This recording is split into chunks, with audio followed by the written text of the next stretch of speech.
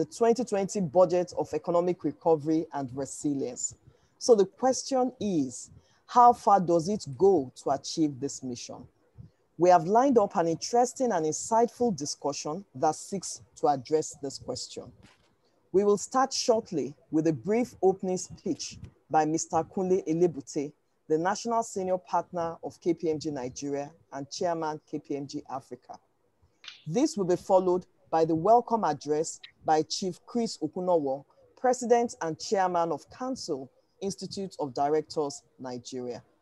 Our lead speaker, Mr. Ayo Salami, Partner Energy and Natural Resources of KPMG, will deliver thereafter the keynote address on the Finance Act 2020, the good, the better, and all in between. We will then be calling on our panelists to share briefly their thoughts and perspectives on the paper as it relates to their areas of specialization, which is regulatory for Mr. Sonya Gbojubola, who is the Director of Tax Policy at FRS Nigeria. Mr. Ogaga Ologe, who is with us, is the CFO of Cadbury Nigeria PLC, and he will be sharing his thoughts with his area of specialization being the consumer markets industry. For Mr. Akisowo Dawodu, the regional head of Sub-Sahara Africa for Citibank, this will be the financial services industry. And of course, our panelists can also share their general views and comments in addition to their industries as well. Our question and answer segment will follow the panel discussion, and you may ask our speakers questions relating to why we're here. To ask the questions, simply put in your questions in the chat box that has been provided on the platform, and at the appropriate time, we will direct them to the appropriate person to answer these questions. We will aim to wrap up and take the vote of thanks to be delivered by Mr. Dele Alimi, Director General and CEO, IOD Nigeria, around 1 p.m. and thereafter bring the webinar to a close. I would like to warmly welcome every one of us again to this webinar. This is including our distinguished lead speaker and our panelists, our eminent IOD and KPMG executives, and our respectable participants. You are all warmly welcome. I will now call on Mr. Kunle Elebute, National Senior Partner, KPMG Nigeria, and Chairman, KPMG Africa, to deliver the opening speech. Over to you, Mr. Elebute. Nika, thank you very much. And good morning, ladies and gentlemen. Also, good morning to Chief Okunowo, President of the IOD, and all other executives of the IOD. First of all, I'd like to say a big thank you to the IOD leadership for allowing us to partner with you on this very important aspect of our fiscal policy and also in 2021 budget, the Finance Act 2020. My initial, plan was to actually, introduce Chief Okunowo, who all of you know very well, and who is an elder brother to me, and also somebody I respect a lot. But unfortunately for us at KPMG, we lost our immediate past senior partner, Mr. Sheyi Bigestep, age 69 years old. He passed away yesterday morning in Lagos here. Sheyi was, he was the previous senior partner of the firm. He had also held the title of Chairman of KPMG Africa. He had practiced as a tax practitioner for 38 years and was a renowned tax expert in Nigeria. He was at the forefront of Nigeria's tax policy, fiscal policy as well. And he was passionate about the things of the economy. Being an economist himself, he graduated from University of Ibadan in 1973, studying economics, and had a master's from York University in Canada. With the permission of the president, Mr. Okunowo said we can observe a 1 minute silence in the honor of Sheyi Bigestep. And I'd like you at this point in time, everybody, to let's observe 1 minute silence for Sheyi from now. Thank you very much.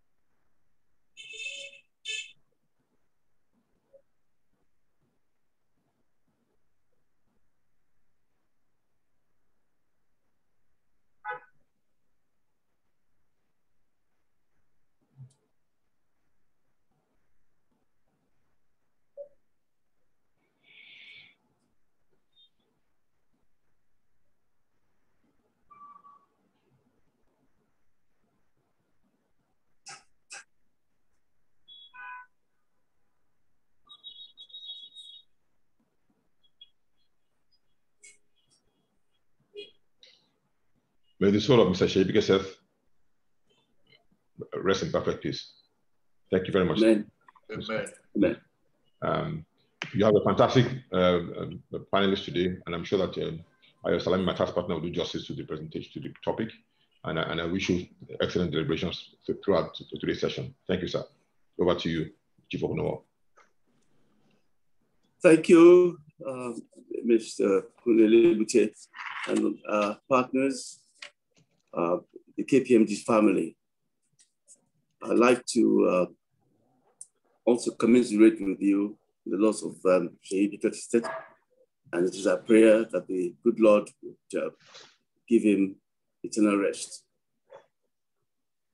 On behalf of the Governing Council and the members and the Executive Committee of the IOD Nigeria, I'd like to welcome all of you to this edition, our very first edition of a webinar series 2021, with the theme, The Good, the Better, and all in between.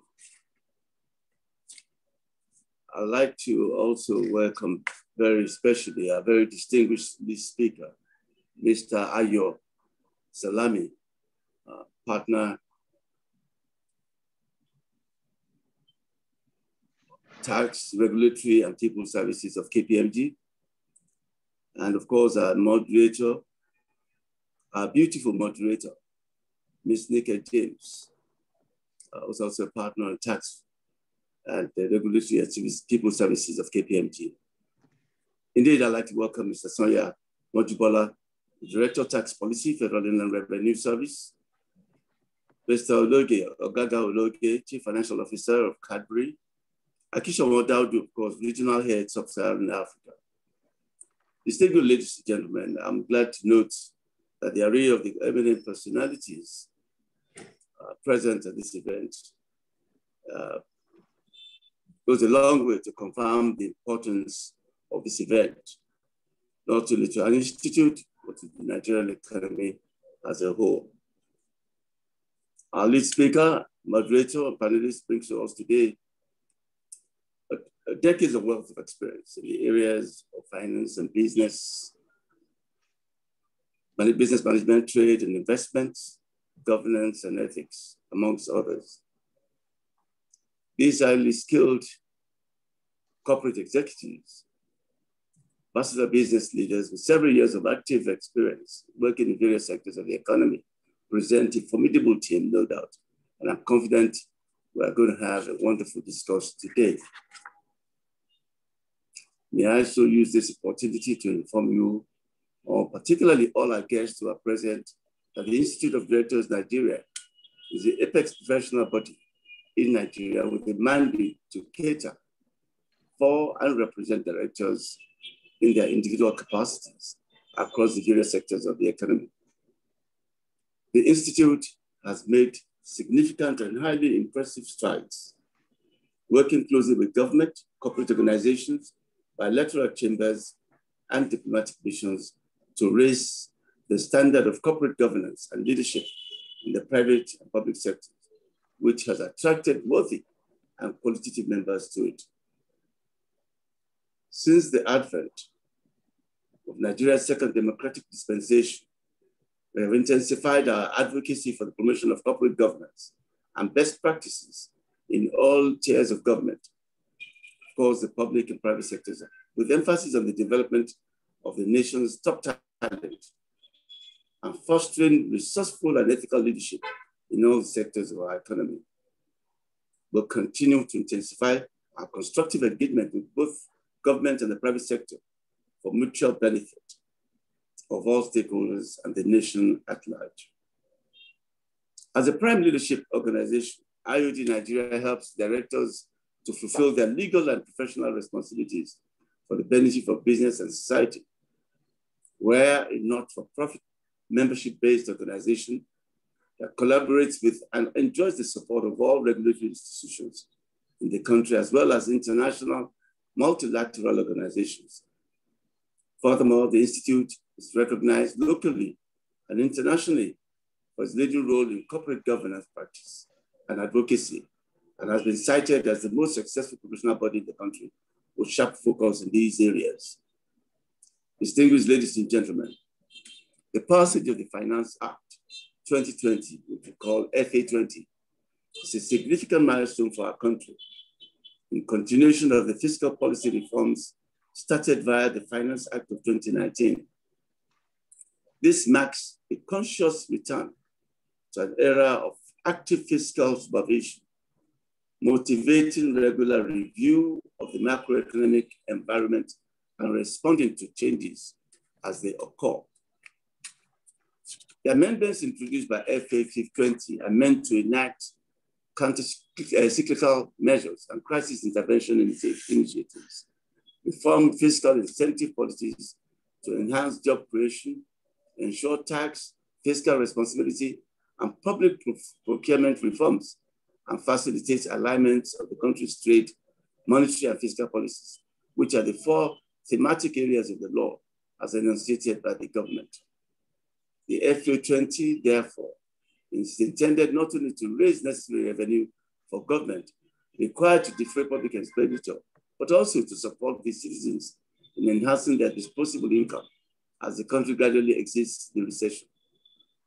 It is further designed to ensure that tax law provisions are consistent with the national tax policy objectives of the federal government of Nigeria and other laws having impact on the economy. The aim of this webinar is to therefore explain in detail the implication and changes introduced by the Finance Act of 2020, receive feedback from the stakeholders on their views regarding its effect on public and private sector businesses, and clarify any concerns raised during the session. Let me also add that to ensure a successful implementation of the outcome of this event, the Institute will seek or will work with relevant stakeholders and also collaborate with the government in addressing any concerns arising from this event. Our distinguished directors, leaders, ladies and gentlemen, I wish to encourage all of us to be open-minded and participate actively in this webinar so as to take a full advantage of the enormous wealth of experience of our lead speaker, our panelists, and indeed the moderator. Finally, I appreciate and thank the management of KPMG and IOD Nigeria for the vision to host this webinar. I thank you all for your attention. Good morning. So thank you very much, Chief Okunowo, for the gracious introductions and for sharing with us what the IOD stands for and its objectives, and for warmly welcoming us. We are very grateful. So on this note, I would like to call on our lead speaker, Mr. Ayo Salami, Partner Energy and Natural Resources of the Tax Regulatory and People Services Division of KPMG, to deliver the keynote address. Over to you, Mr. Salami. Thank you very much, Nike, for that beautiful introduction. Good morning, ladies and gentlemen. It's my pleasure to be here today. May I crave the indulgence of the organizers to stand on existing protocol? I hope that is accepted. Okay, it's my pleasure to be here to share with you my perspectives on the topic, Finance Act 2020, the good, the better, and all in between. I've structured this presentation in 4 parts. Next slide. So I will look at the thematic areas of the Finance Act, and thereafter I will talk briefly about the economic imperatives and key drivers for the law, and then move on to discuss some of the key provisions which the law brought to the fiscal space. And then I will round up with looking at the implications for business and as well as for our economy. Next slide. So what are the thematic areas of Finance Act 2020? We all recall that last year, the country was thrown into recession, the second in 4 years, consequent upon the outbreak of the COVID-19 pandemic. In response to that, the executive proposed an economic stimulus bill for about 2.3 trillion naira to the National Assembly. Unfortunately, that bill was not passed. It was meant to basically alleviate the impact of the pandemic and stimulate the economy, but it wasn't passed. So what the executive then did was basically to disintegrate that bill and then take some of these provisions and include in the Finance Act 2020, FA20 for short. So as it were, Finance Act 2020 is staged across 4 thematic areas. 1, enacting counter-cyclical measures and crisis intervention initiatives. Secondly, reforming the fiscal incentives policies for job creation. And then thirdly, to look at the tax, fiscal responsibility, and procurement reforms. And then lastly, but not the least, to check the alignment of our trade, monetary, and fiscal policies.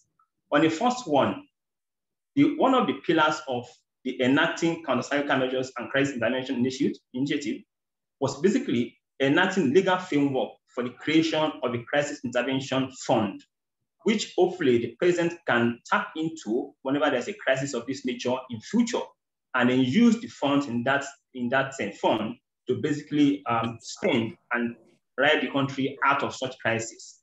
Another pillar of that initiative is introducing provisions to allow for the tax recovery of donations made towards the pandemic and any other potential future crisis. And I think this is quite important because government alone cannot solve such problems when it occurs in future.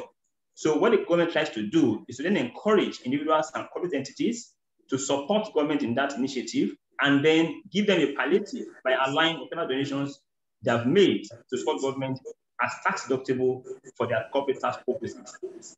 The second thematic area is reforming fiscal incentive policies for job creation. The major anchor of this thematic area is incentivizing operators in this sector towards being efficient and towards a growth of that sector. And how does the government intend to do this? One, they intend to provide support for mass transit by reviewing the current duties and VAT regimes for the transportation sector as a whole, targeting areas like commercial aircraft, motor vehicles, buses, and trucks, particularly for agricultural production. The third thematic area is tax, fiscal responsibility, and procurement reforms. And in a way, the focus of this thematic area is a continuation of what I call the unfinished business of FA19. So how do they intend to do this?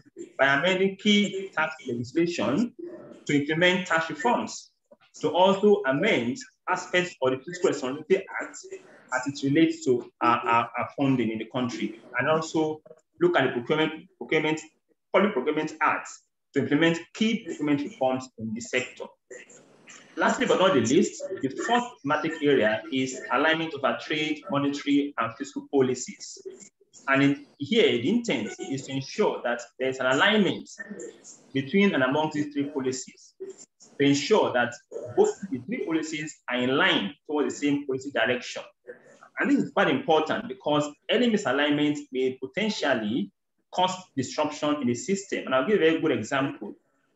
2 years ago, in 2019, we did have a tax policy, a tax law, which stipulates that companies engaged in export trade are going to be tax-free. They're going to have a tax-free income from their export proceeds, provided 2 conditions are met.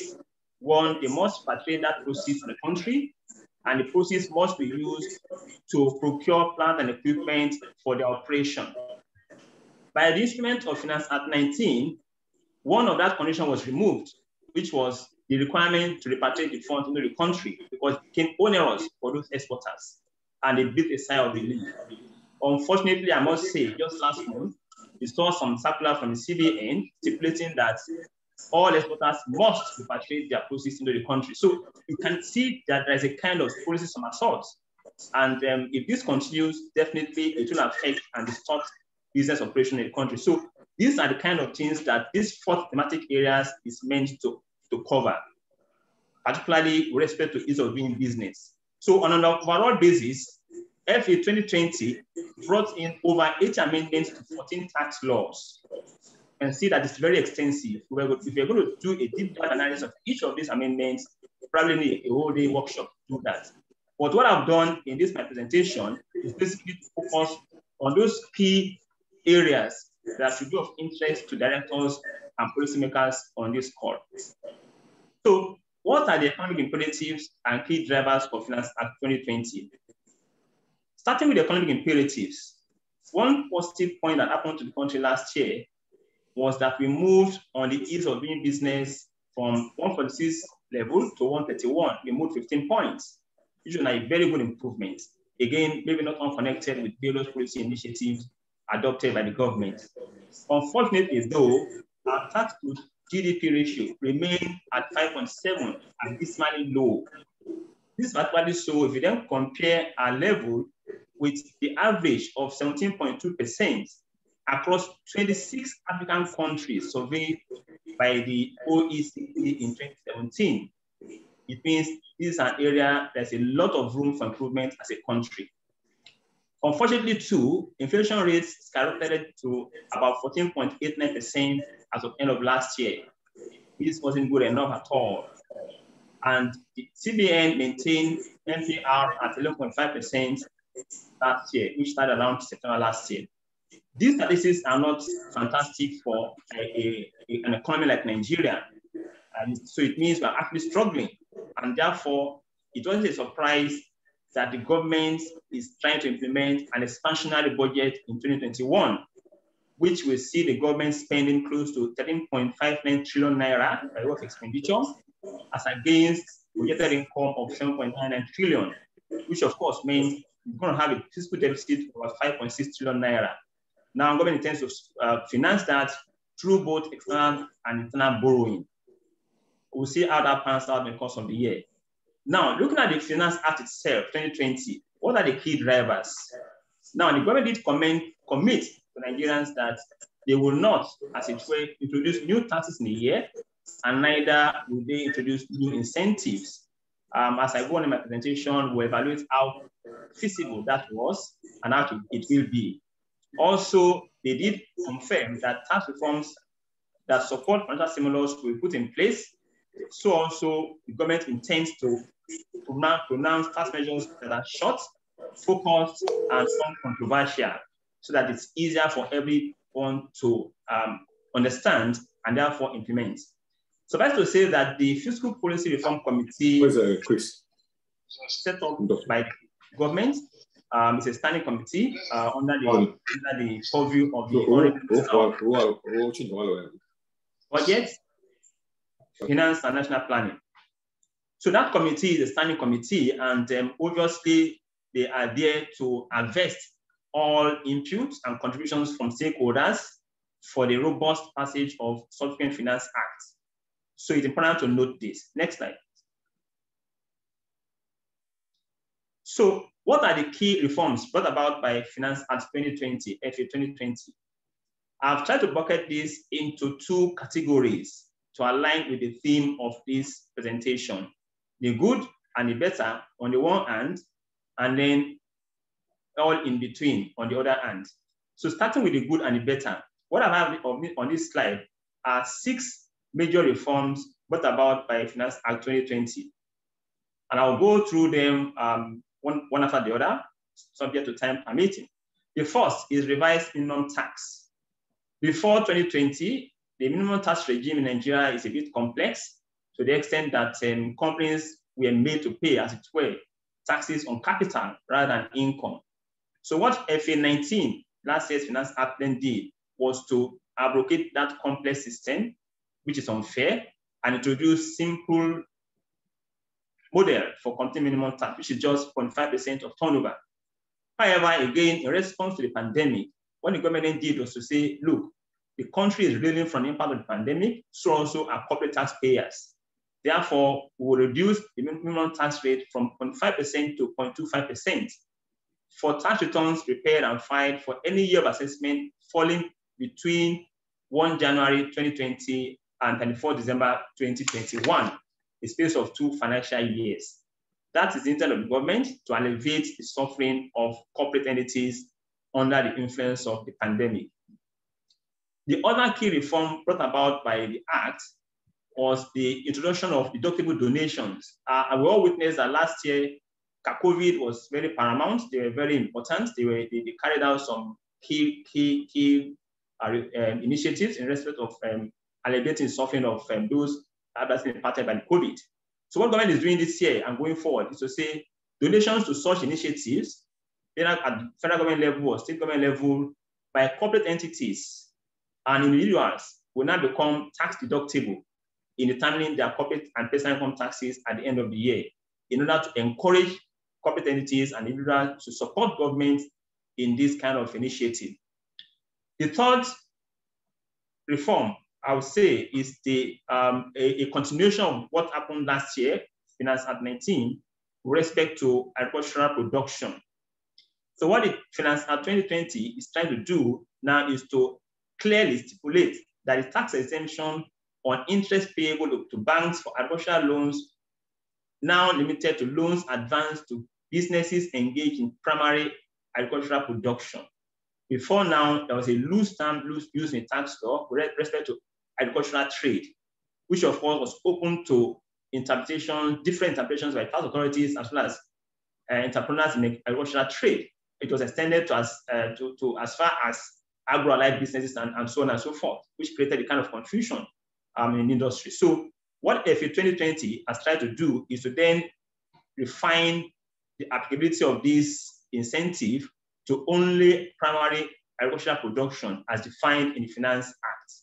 And then additional incentive was subject to a 12-month moratorium rather than 18 months in previous law, as was previously contained in previous law. Yeah. So primary agricultural production was then restricted, defined to mean primary crop production, primary livestock production, primary forestry production, and primary fish production. So it's clear to everybody, which is very, very good. The fourth item here is software as QCE. Before, this was an item that typically corporate entities try to amortize over the cost in the course of the year, but the laws are now clear. We will have to claim capital analysis on QCE incurred on software, which is going to be aligned with the hardware itself. The next one is tax return for small companies.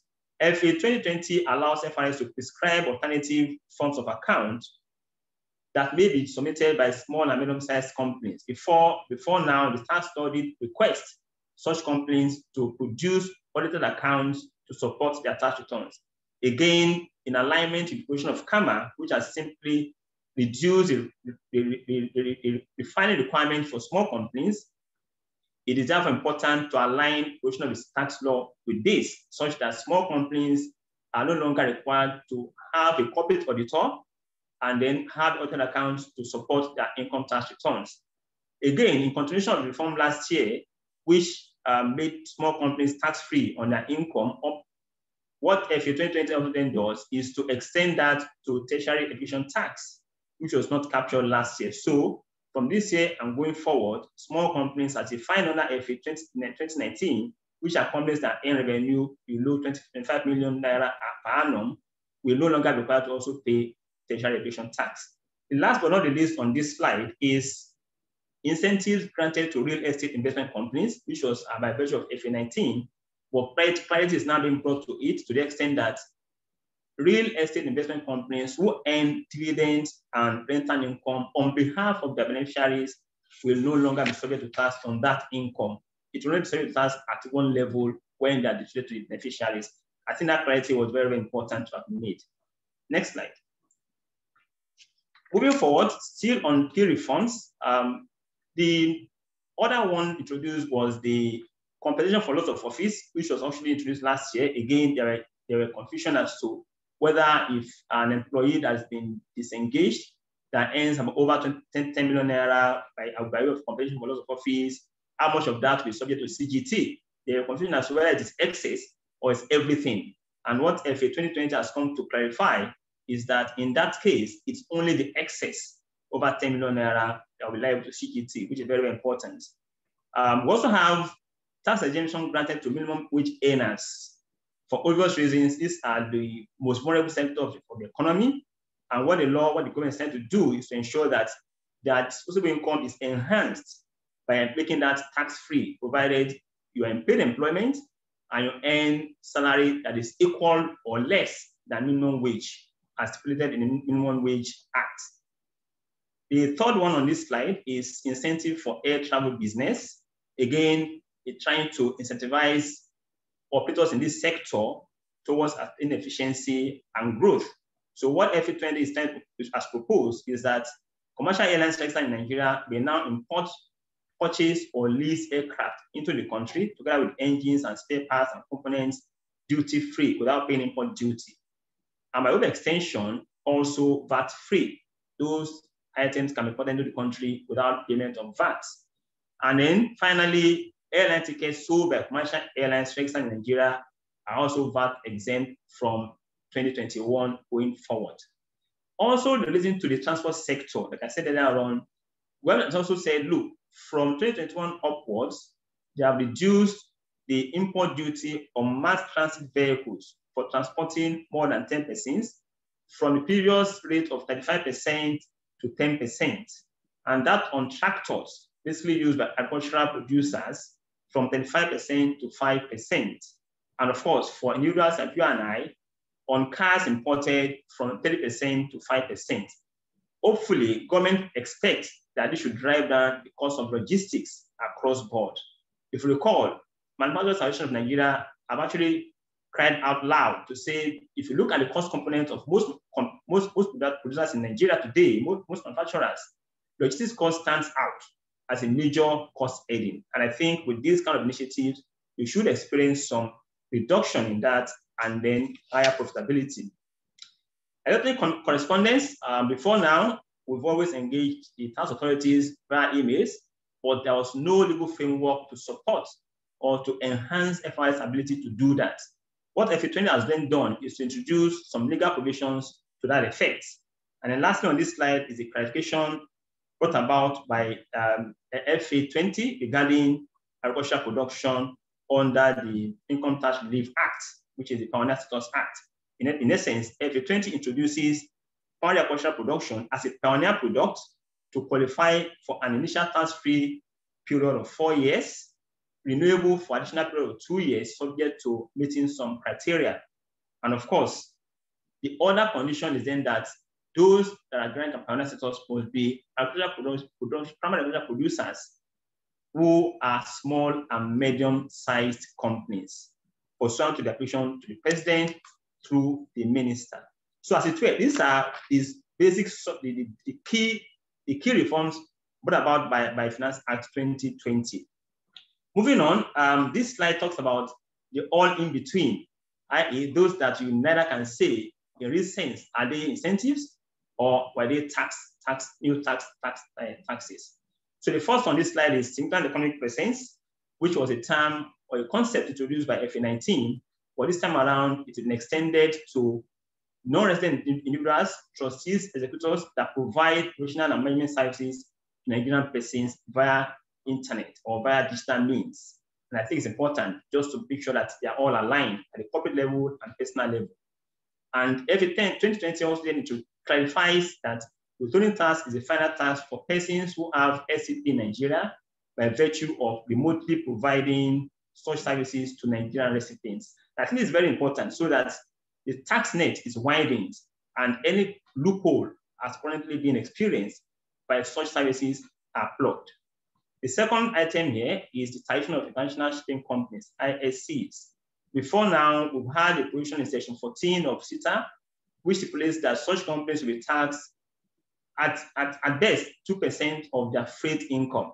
Of course, there was confusion as to what if they earn non-freight income, right? So what FA20 has then done is to clarify that yes, income from leasing, containers, non-freight operations, and any other incidental income will be liable to tax under the general tax code of 30% on actual profit or 6% of deemed profit, no longer the general 2% which is applicable to such companies. Again, this in a way is to plug any potential tax leakage arising from operation of such companies. Going forward, we also have the third one, tax compliance requirements for non-resident companies. I must say that what FA20 has done is to actually reinforce the provision of Section 55 of existing tax law. So essentially, where non-resident companies earn income from Nigeria that is only liable to withholding tax, they will continue not to file audited accounts or tax returns. However, where they earn income for which withholding tax is not the final tax liability, they will now be required to file their global account as well as the account of their Nigerian operation audited by a Nigerian qualified accountant. And lastly, they are supposed to register for VAT and file monthly VAT returns as part of the advance plan. Again, this is not strange because it is what happens in other jurisdictions. The government is trying to plug all possible avenues for tax leakage. And I think by making such companies file those returns, they come under the purview. Most of the transactions come under the visibility to the FRS. Lastly on this slide is the tax compliance requirement for companies operating in free trade zone. Before now, such companies were completely exempted from tax provisions and tax implications in the country, but it's designed as a tax-free area. So what the FA 2020 has done is to say, look, yes, we will not withdraw the incentive granted to you by making your operations tax-free. However, you must submit income tax returns in accordance with Section 55 of CETA, such that your operations become visible to the FRS. And in a way, FRS can begin to build its database of all companies operating in Nigeria, irrespective of their tax status, and then be able to leverage that, make informed decisions going forward. Next slide. So moving forward, what also CFA 2020 does is to also expand the scope of excise duty. FA 20 resigns the excise duty exemption on imported accessible goods and raw materials not available in Nigeria, introduced last year. Therefore, going forward, all accessible goods, either cigarettes, wines, and all of that, imported into the country, and those produced locally will now be subject to excise duty. And I think in a way, it provides a level playing field for all producers and operators. And lastly, FA 20 also introduced a framework for subjecting telecom services provided in Nigeria to excise duty. Now, it has only provided the framework, it has not provided details or modalities as to how to do that, which the president is expected to do in the course of the year. We also have replacement of stamp duty on electronic transactions. This was introduced last year, stamp duty on electronic transactions.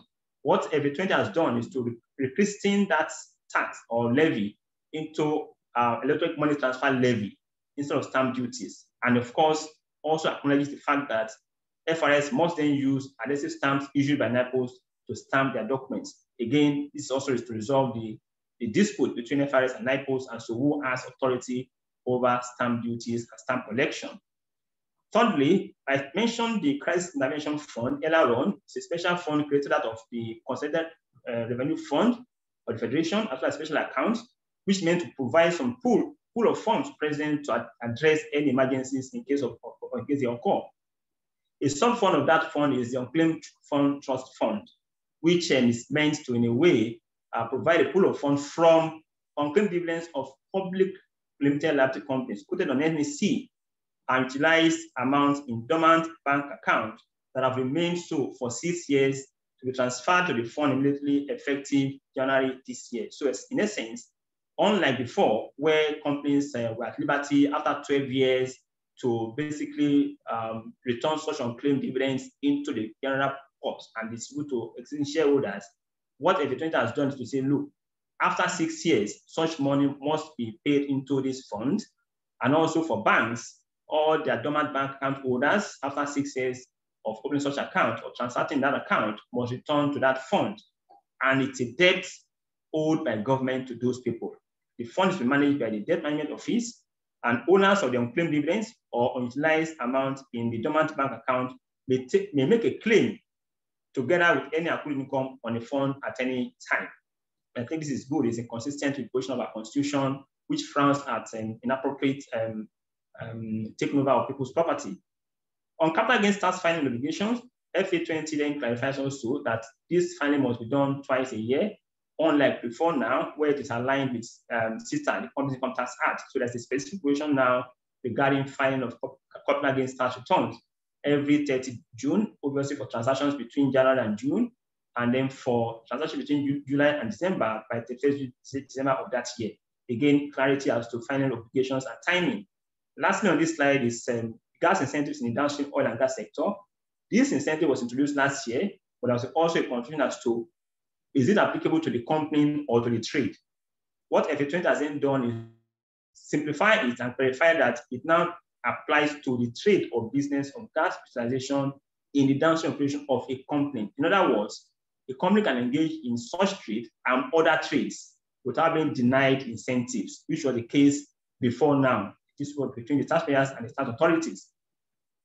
Lastly, on all in between, we have provisions in the Fiscal Responsibility Act speaking to budget deficits. We also have provision in the Public Procurement Act speaking to government contracts. And it just say that maximum mobilization fee for government contracts have been increased from 15% to 30%, obviously perhaps to enhance the quick startup of such projects. And bank guarantee or insurance bond issued by an accepted institution still being required, at least to provide some kind of support and confidence. And then in lieu of a performance guarantee, an insurance bond may also be accepted as the condition for the award of a procurement contract and the payment of the mobilization fees. And such guarantee or bond must not be less than 10% of the contract value. These are part of the controls government is trying to put in place when it comes to public procurement. On budget deficits, we see the FA20 amending the Fiscal Responsibility Act to the extent that it now expands instances where aggregate expenditure may exceed estimated aggregate revenue, that's a budget deficit, by more than 3% of estimated GDP, to include when the Federation is at war or imminent danger of invasion, or there's a clear and present danger of breakdown of public order or public safety. Before now, it wasn't that very clear and lucid in the Finance and Fiscal Responsibility Act. So again, it also provides for a spending limit for each statutory corporation by limiting the cost to revenue ratio of each corporation to 50%, or such other ratio as minister may direct, subject to approval of National Assembly. The whole essence of this is to ensure that corporations are run in a sense more efficiently, if not profitably, and that they don't go overboard in spending. And they must account for such operation to the minister. Lastly on this slide is the use of technology, which I spoke earlier on about. The FA now empowers the FRS in the area of deployment of technology to collect taxpayer information and ease of tax administration, marked by an introduction of a penalty regime for tax officials who breach taxpayer confidentiality by sharing information with unauthorized third parties. Again, this is very important because taxpayer information is confidential and must be kept so by all parties. Again, FRS now is permitted to deploy proprietary or third-party payment processing or other digital platform or application to collect and remit taxes due on international transaction, the supply of digital services supplied remotely or to or from a person in Nigeria. And lastly, electronic means of correspondence now backed by law. Tax and PIT now permitted to conduct virtual tax proceedings, which is not the case before now. And I think, again, it's a response to the pandemic, and I think we're all moving in that direction. Next slide. So rounding up, what are the implications of what all I've said on business and on the economy as a whole? On business, my sense is that there's potentially going to be reduction in logistics costs due to the various initiatives around VAT exemption status of transportation vehicles, airlines, and the rest. So expectedly, it should come down. Secondly, I see a high survival rate of small-scale enterprises due to the tax-free operations and low compliance requirements occasioned by both Finance Act 19 and as also expounded by FA 2020. So the compliance requirement has now been reduced, no more requirement to file audited accounts. You're not going to pay tax on your revenue if you aim below 25 million naira per annum in turnover and all of that. So survival rate is going to increase, and hopefully that should help to jumpstart the economy, because the growth of emerging economies like ours is hinged on the growth of the small-scale industry. And then potential increment in telecoms costs when telecom service becomes excisable. I did mention that FA20 provides a framework for the introduction of telecoms, some tax on telecom services in the country, which is also in line with what happens in some other African countries, Rwanda, Uganda, for instance. So when the president does come out with that, with the modalities for this tax or levy, we may see a slight increment in our telecoms costs across board. On the economy, I see the reforms around agricultural production enhancing output and ultimately potential reduction in food prices, all things being equal. Again, the benefit of the real estate segment of the economy as project economies become more favorable with reduction in project payback period. I see this happening, given that real estate investment companies will no longer be taxed on the income that are made for their beneficiaries and not on their own. So obviously, we should see some improvement in project economies and therefore the development of this sector. And lastly, but not on the list, I will see, for instance, an increase in administrative burden of managing public companies' stakeholders. Remember that we talked about the unclaimed dividend fund earlier on. It then means that for every publicly quoted companies, they need to put in place structures to track their unclaimed dividends every year, which obviously means increased costs. On this note, I would like to pause, and I think I hope I'm still within time.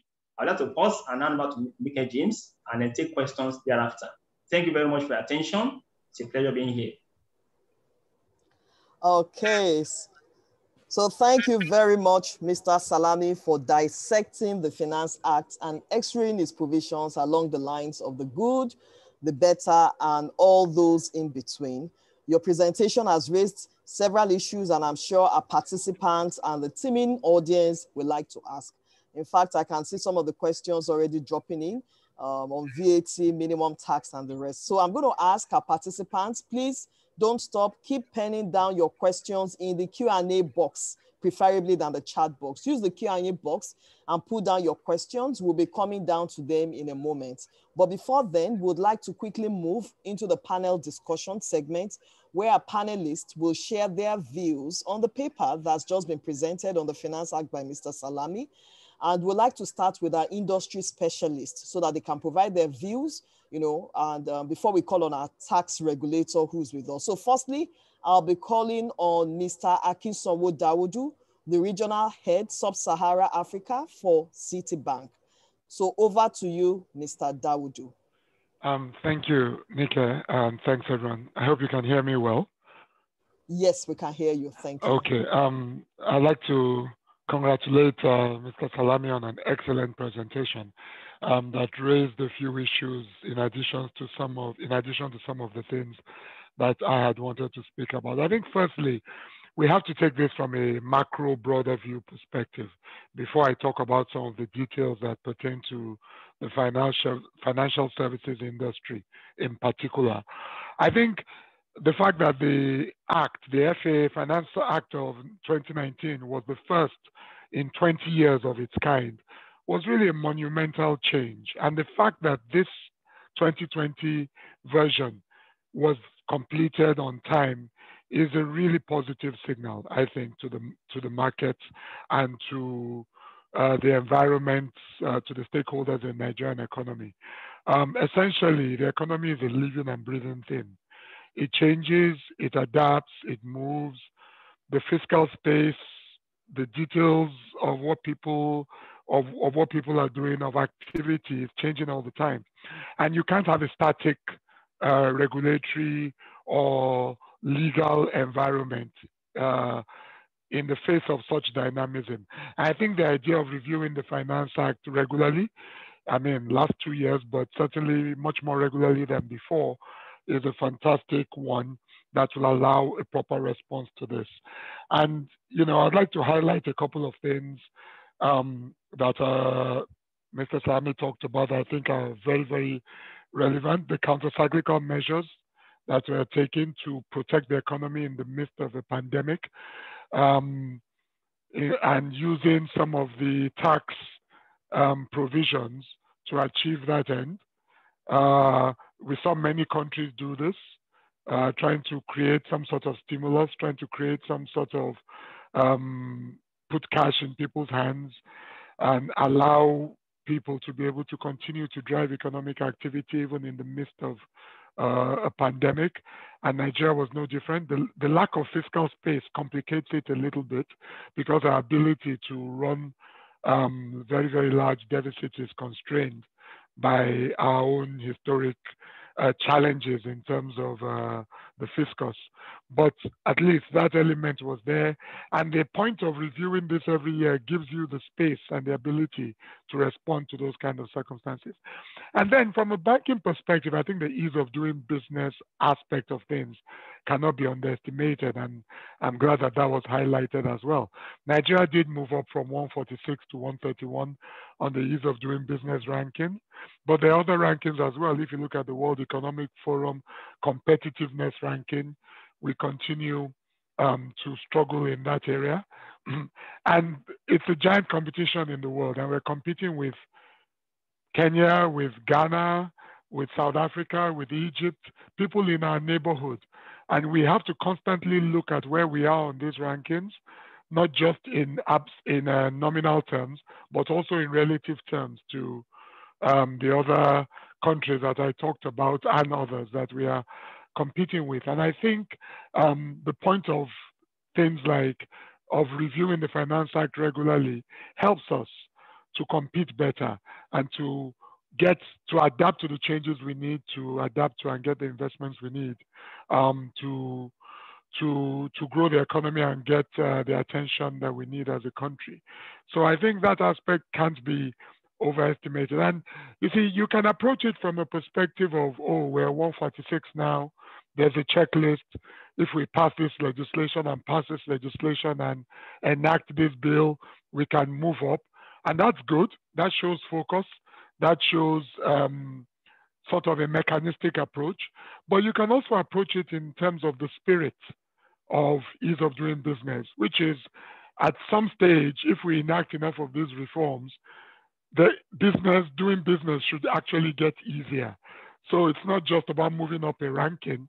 You know you've succeeded when the practitioners tell you that doing business actually becomes easier. And again, that's speaking to the spirit of it. And I think this process is part of that. I mean, being able to engage with tax authorities electronically and, being served notice or assessment electronically. This is recognizing things that are changing. Significant economic presence for people who are working, who are performing services in Nigeria remotely. I mean, doing it remotely, but for Nigerian entities. The little things that you need to do regularly to reflect what's going on in the economy. I think it's fantastic that this act is doing that. Coming to finance in particular, I think there have been a few changes in the 2020 edition that does impact the financial sector. You talked about insurance companies and the minimum tax rates being cut in half from 0.5% to 0.25%. That's good. Insurance is a very, very much a challenged sector in Nigeria. Only 0.33% penetration, which is very low even compared to other countries of our type in the sub-Saharan Africa continent. So that change is important. And another sign of progress is that in the 2019 Act, there were some changes in the Finance Act of 2019. There were some changes that affected insurance. And in this edition, in this 2020 Act, there has been building on that platform. So last year, gross premium and gross income, I think, was not properly defined. In the 2020 version of the Finance Act, it is. Unearned income was taxable in 2019, in the 2019 Act. In this year's version, it is not. All these things, these incremental changes, progress is slow, progress is gradual, but these incremental changes over time will add up to a revolution, really, and a sea change. And you do see that on the finance side. There's also some regulation around common reporting standards, which is important. We also talked about the primary agri sector moratorium in terms of the fact that loans to that sector, to the primary agri sector, will be tax exempt. Very important as well, because the discussion around agri and improving our food security is very topical now, and this impacts banks, obviously, because banks are extending the loans. And there's a significant carryover from last year in terms of the Finance Act of last year dealing with the excess dividend tax provisions that really made an impact in terms of double taxation and in terms of allowing tax-exempt income to be recognized and to be benefited from by investors and companies in the economy. This affects banks particularly because most banks have a significant portfolio in government securities, treasury bills, and bonds. And some of those tax-exempt benefits were somewhat offset by the excess dividend tax provisions, which have, subject to the attribution of costs related to that tax-exempt revenue, which have now been eased, and that's good. 2021 is going to be interesting in that regard for the industry because the tax-exempt status of treasury bills was gazetted in 2011, and I think it's 10 years. I'm not sure whether it applies to bonds as well. I think it might do, but certainly for bills. So that comes up for, that expires next year. It will be interesting to see what the fiscal response to that is. And hopefully, further iterations of the Finance Act will address that in no uncertain terms as well. So I think there are lots of details to pour over. Software expenditure now being a qualifying capital expenditure. This is important, and this is very positive. And I think for the sector overall, the impact of the 2019 and 2020 edition of the Finance Act has been positive, but it's just a building block. We're all hopeful that in the years to come, we will build on this to further improve the flexibility of our finance laws and our tax laws. Thank you. Okay, so thank you very much, Mr. Dawodu. That was a very good dissecting within that little period of time. And I can't but note that you've commended that this trend of annual reviews is a first in like 20 years, so the government should continue, and that the counter-cyclical measures are welcome in order to help the economy out of the pandemic, and same as what other countries are doing. People are putting palliatives in terms of cash into the hands of their citizens, but we really don't have a lot of headroom to do much of that in terms of taking a lot of budget deficit. So thank you very much. And we're happy we've seen progress in the FS industry coming from Finance Act 2019 to 2020, the insurance industry, excess dividend tax, and the rest of that. So we appreciate that deep dive you've been able to do on the Finance Act within this short period of time. So we'll now call on our next panelist, Mr. Ogaga Ologe, to share his thoughts and perspectives with us. I know he's from the CM industry. He's the CFO of Cadbury Nigeria PLC, so he may have a bias towards that. But beyond the CM industry, he's also welcome to share his general views as well. Over to you, Mr. Ologe. Thank you very much, Mr. James. Thank you very much. And thank you, Mr. Ayo Salami, for making that Finance Act look very simple to read. At first, when I was reading through the Finance Act, it wasn't an easy thing for me to digest. But looking at your presentation, it seems easy for anyone to comprehend the details of the Finance Act. I think we all know that 2020 was a tough year for everyone, especially those in the manufacturing sector. We saw a lot of impact coming from the devaluation of the FX. We also saw a lot of impact coming from increased costs in view of the pandemic we had. And also, of course, we lost significant volume in terms of revenue. So it was really, really tough for those of us in the manufacturing sector. But seeing the Finance Act, at least there's some breathing space there. If I look at of course, it's not nice for people to lose their jobs, but unfortunately, when you now try to increase the exempt from CGT from 10,000 to 10 million, it shows how realistic that is and how practical that is, and that is a very good step in the right direction. If I also go into the CIT space, the 50% reduction in minimum tax is actually important. We all know that most companies in the manufacturing sector would utilize their entire capital allowances, and as such, they might not have enough tax to pay in terms of the fact that they have lots of capital allowances. So they are definitely subjected to minimum tax by default.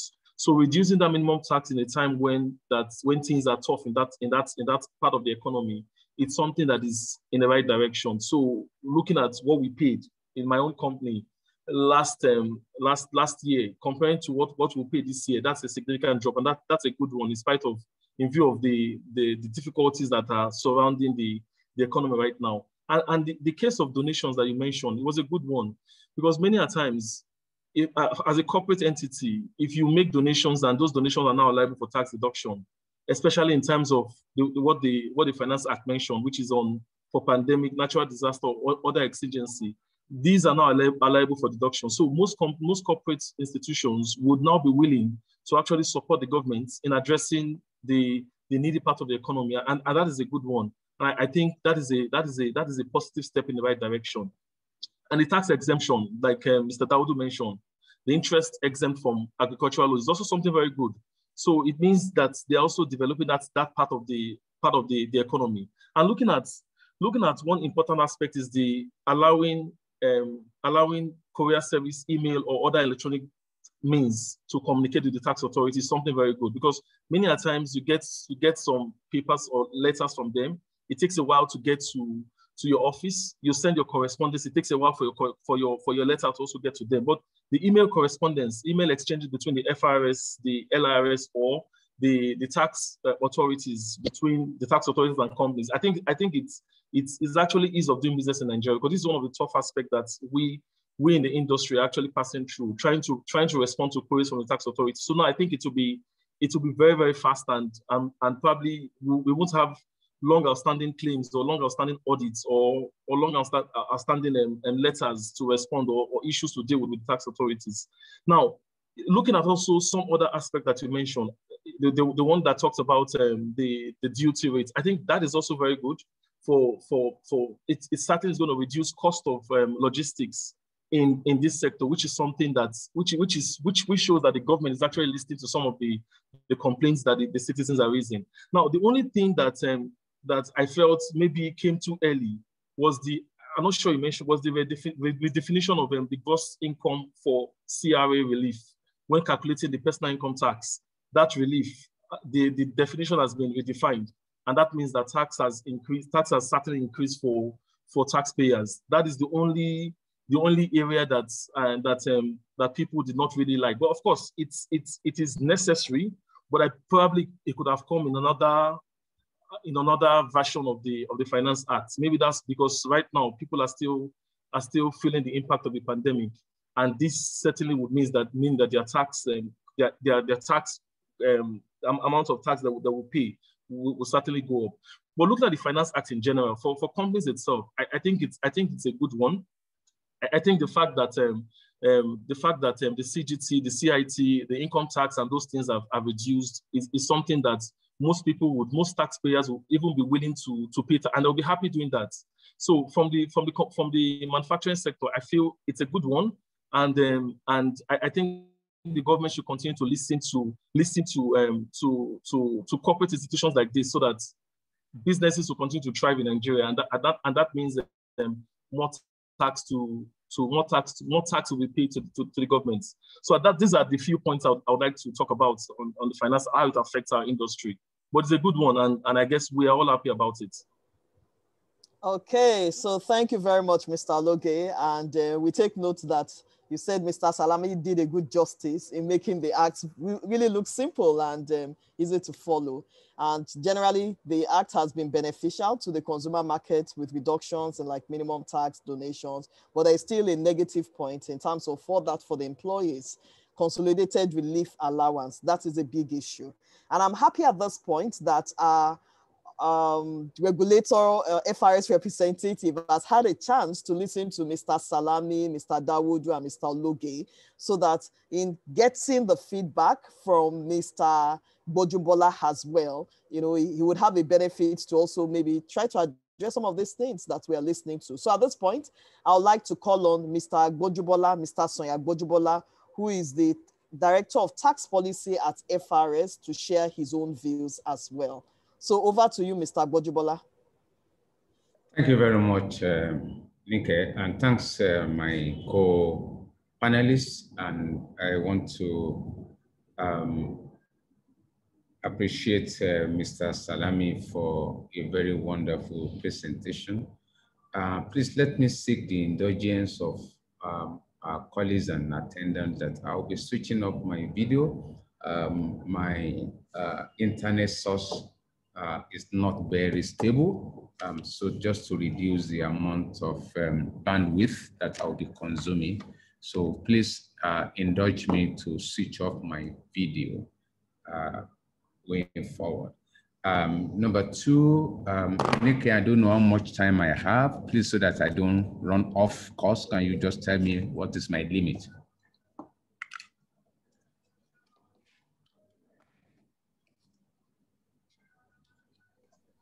Nikki, are you able to hear me? What is my limit for time? Sorry, I'm sorry. I was muted and I was talking. I said we can give you like 10 minutes, please, to share your views. 10 minutes? Yes. Okay. Okay. Well, you can use less than that right. if you can, but try not to use more than that. Number one, that's all right. A little bit of caveat is that I will limit myself to only the tax issues in the FA 2020. I will not go into issues that are not tax related, since I'm essentially speaking here as a tax person. Now, the FA 2020, and I really thank all my previous speakers who have commended the government for having the Finance Act now coming in regularly. In year 2020 FA, the general tax principle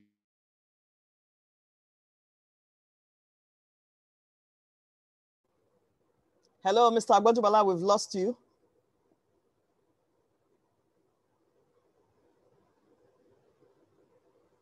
Mr. Agbojubala, we can't hear you again. We've lost you.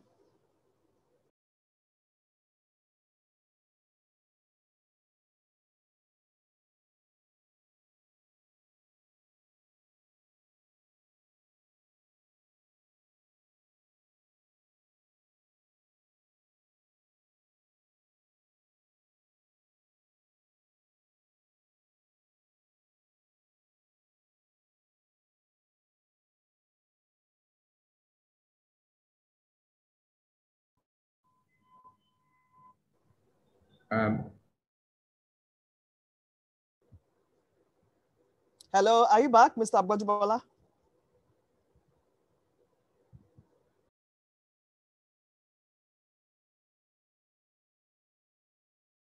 I think we'll just give him a few moments to see if he can come back.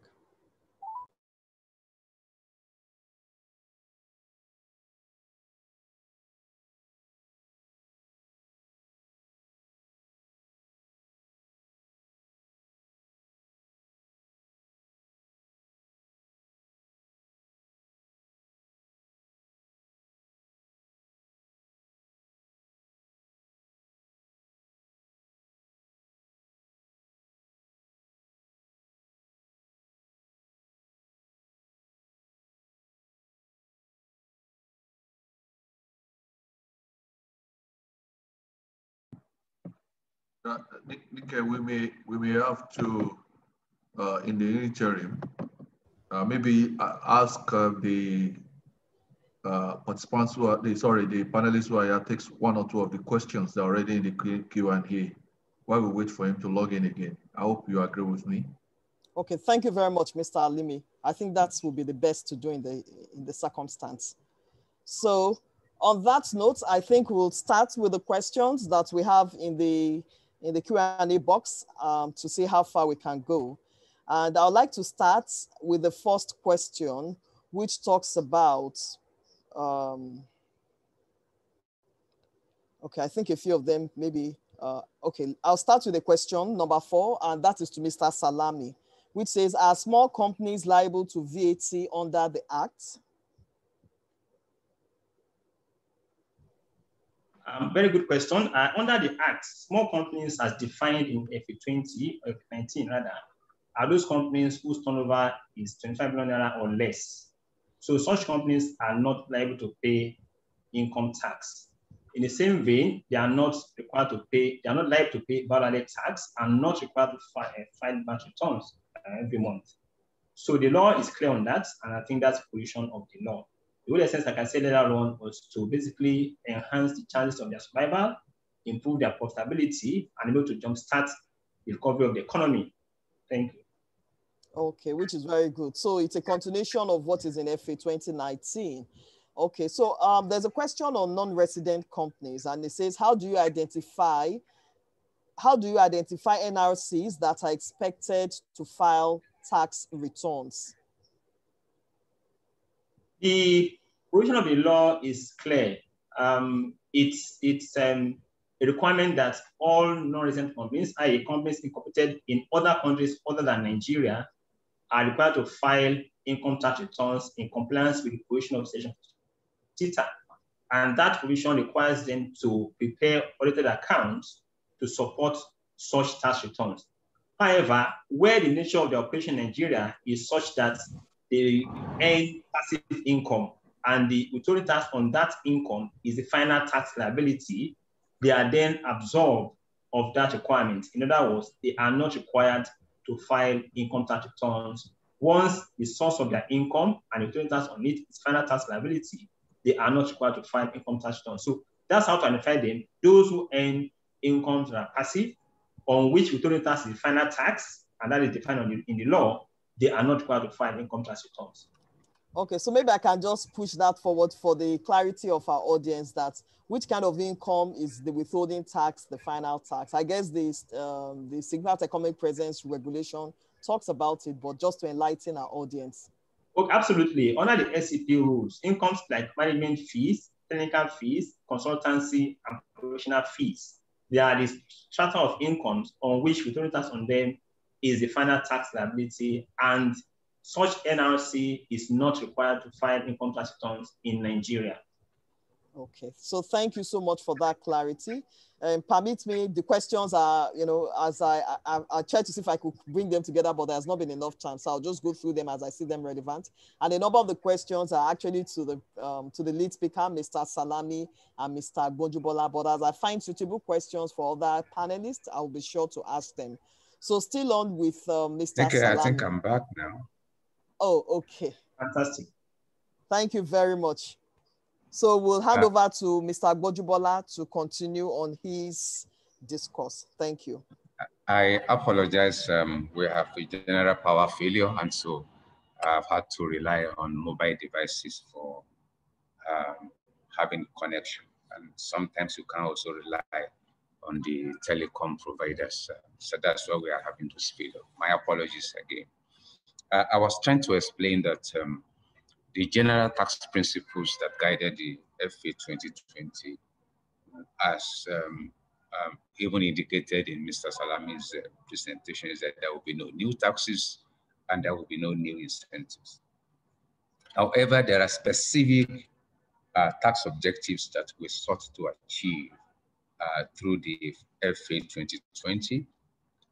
One is to correct some unintended errors that we had in the 2019 Finance Act. For example, in Section 23, there were some unintended errors there and some other places. Number two is to plug loopholes, and that's why you will find what we had in Section 14, adding a new subsection 5 to clarify that the application of Section 14 is limited to free income. Another specific objective was to provide the FRS with the legal framework to introduce technology, and particularly to be able to obtain information from taxpayers by connecting their computers to the taxpayers' computers. Another specific objective was to enable Nigeria to fulfill its obligation under the existing tax treaties and multilateral conventions, particularly as it relates to exchange of information, as it relates to the common reporting standard, that is the automatic exchange of information, and generally to be able to pass through the various peer reviews that Nigeria was scheduled to go through. Another objective was to provide clarity in a number of the provisions by making clear definitions so that we can have improved administrative efficiency and also ease of compliance.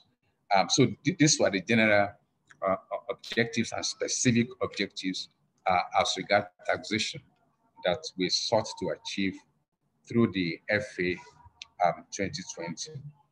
I will just speak to a few of the provisions that I believe will be of benefit to all of us.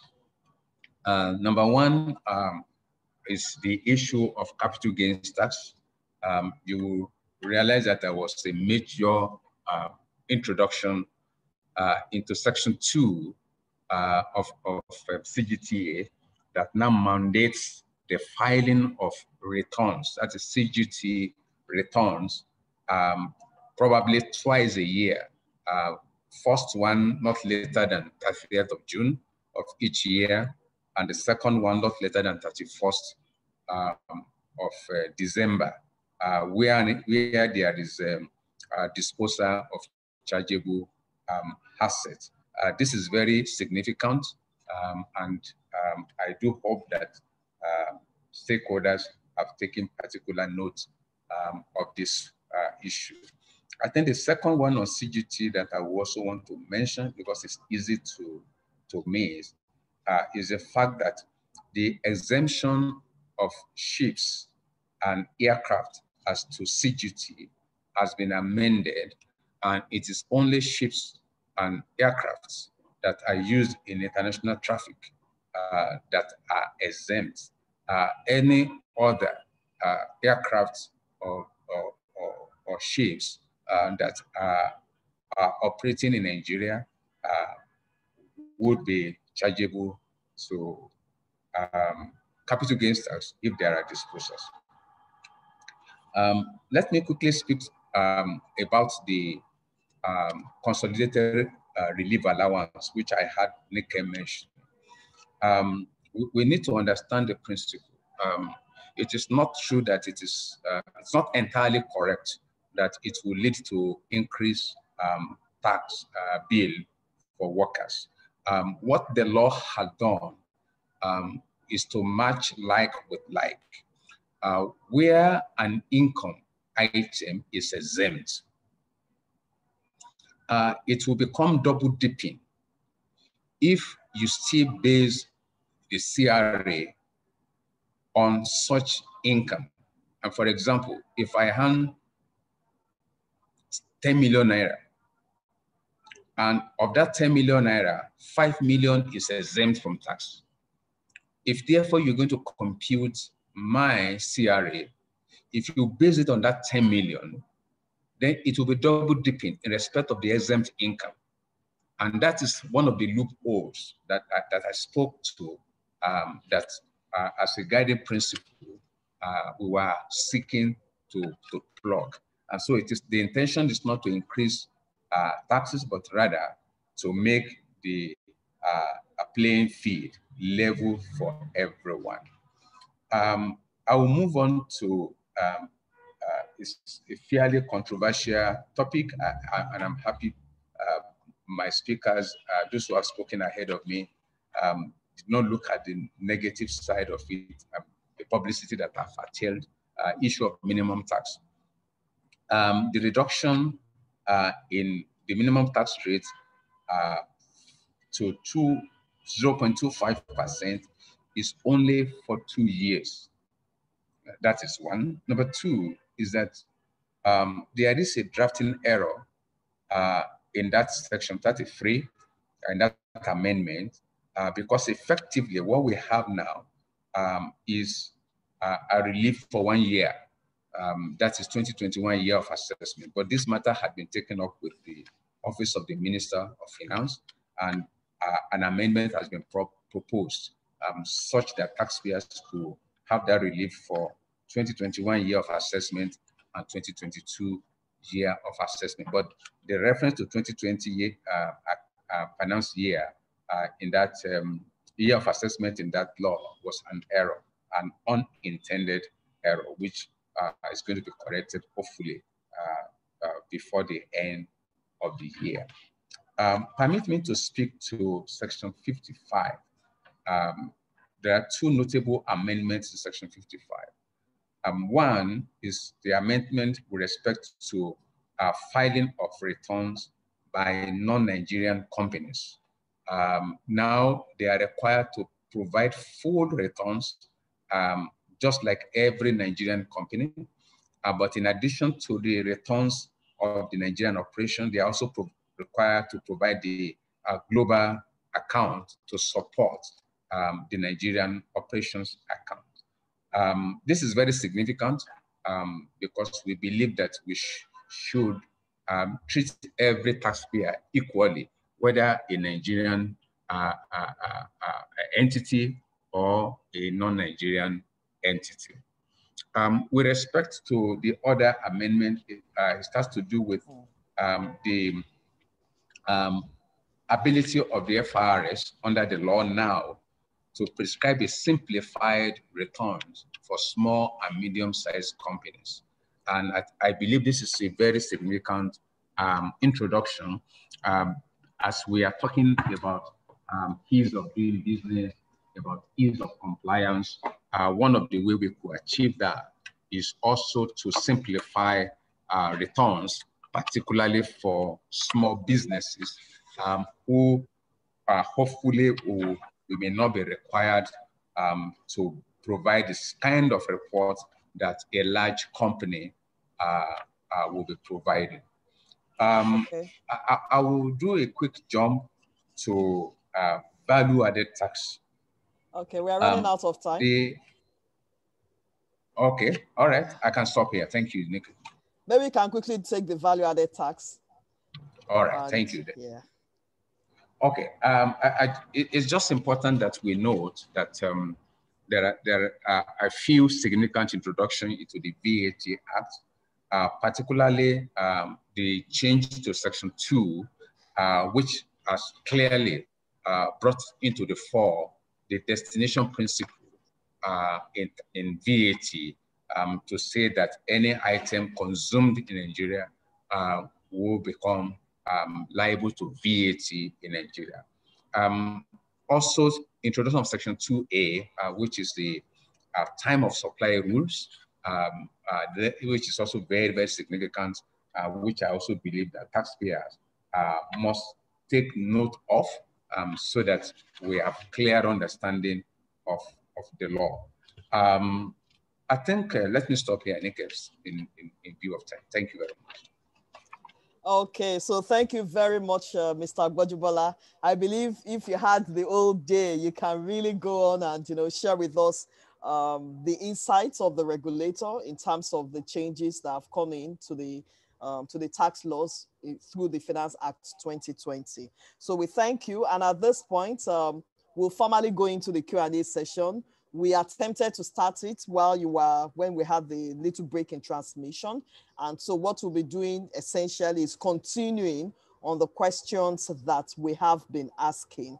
And I think because Mr. Gbajubola was speaking and he have touched on some of critical points, especially to clarify in terms of the consolidated relief and allowance, which is a burning issue for a lot of taxpayers, individual taxpayers, and then the minimum tax rate, that I think I'll just start with you and ask some of the questions that we have here. So I have a question in terms of the exemption of minimum wage earners from income tax. And the person asked that, does it apply to individuals that are not in paid employment who earn amounts equivalent to the minimum wage? So essentially, I'm hearing that individuals that may not be in the formal sector, so to speak. Yeah, for individuals, I mean, the law specifically says minimum wage.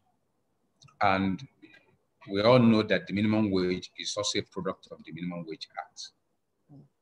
So based on the definition of minimum wage in that act, that is the limitation. But one thing we have taken note of those comments before, and our plan in-house is to look at the Finance Act 2021 to be able to make it very clear. But again, we are going to have to do that in consultation with the Ministry of Finance, who has the responsibility for tax policy. And if the intention is to actually have a monetary threshold, in which case it's not going to be whether you earn it as a wage or you earn it in your profession or trade or business. Sure. Okay, thank you very much. I'll ask the second and third question to Mr. Agbojibala so as to just give him a bucket to respond to. And there's a question on VAT, that what should people do as some FRS officers insist on intimidating people to pay VAT on sale of house, despite the fact that it was never in the law, even after the Finance Act expressly stated so. So especially particularly with the Finance Act 2020, which clarifies that there should be no VAT. Do we expect FRS to still insist on this issue, VAT on sale of properties or VAT on rental of commercial properties? I think it would be nice to hear a categorical statement from you, Mr. Agbojibala. Well, thanks very much. I think that is not a question that, in my view, that is, sorry, there's some background noise. Yes, there is. I don't know where that is coming from. Please, can we all mute our phones, please? I think Chief Okuna was microphone. Yeah, and one thing I also want to do,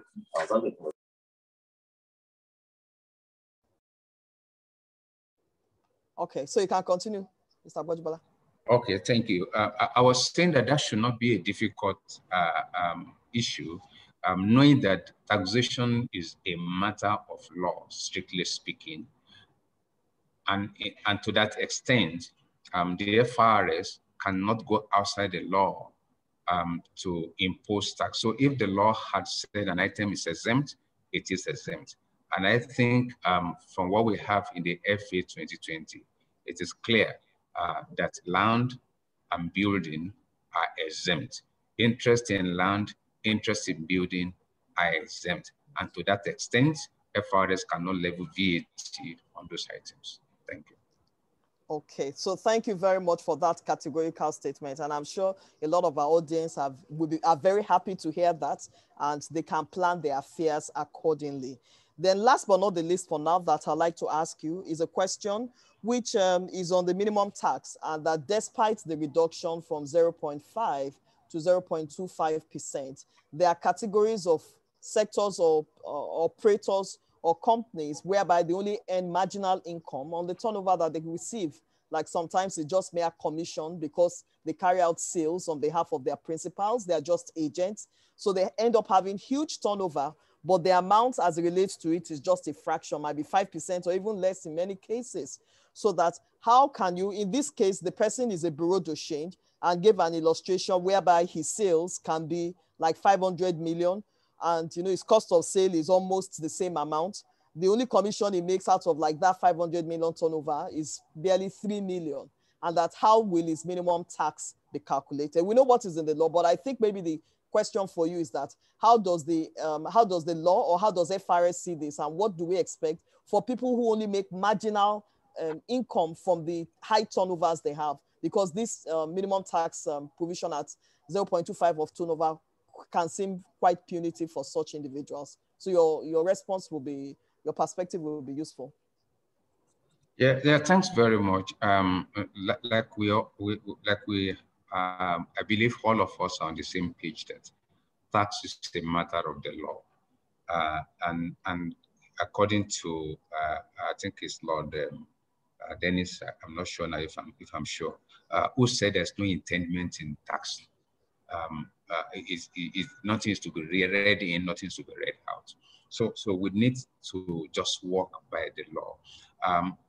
I can spot the challenge in the current legislation as regard minimum tax, particularly where we have businesses that are trading on very thin margin, but they are not identified in this law. Everyone is lumped into the same bag. And the question then is, from the policy side of it, should we not be segregated? But that we can't answer that question now because what we have in the law as of today has to be implemented the way it is. But going into the future amendments, this will have to be areas where we have to beam our searchlight and see how we are fair to those kind of businesses.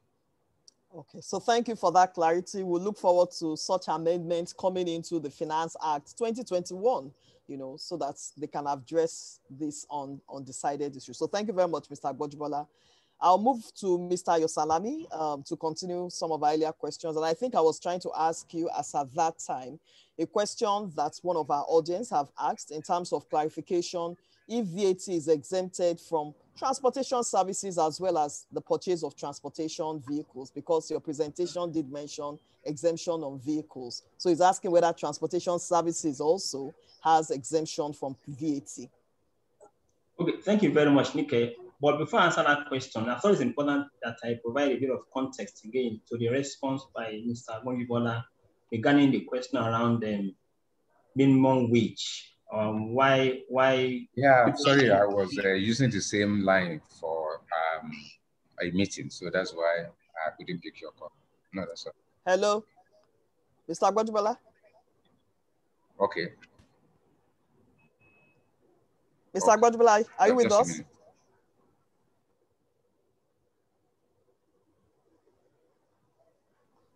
I think you can. Sorry, Nikki, are you expecting something from me? We were hearing you, so we weren't sure whether you were referring to us. No, I'm sorry. My apologies. Okay. I've muted my microphone now. Okay. Yeah, Mr. Salami wants to respond to the issue of minimum wage you spoke about. So over to Mr. Salami. So I was going to say that the reference to whether minimum wage earners who are exempted from minimum tax will also apply to people in private organizations or sole traders and all of that. I think the real problem was the way the law was worded in FA20 with the proviso that ended with people in paid employment. And I think that's where the issue is.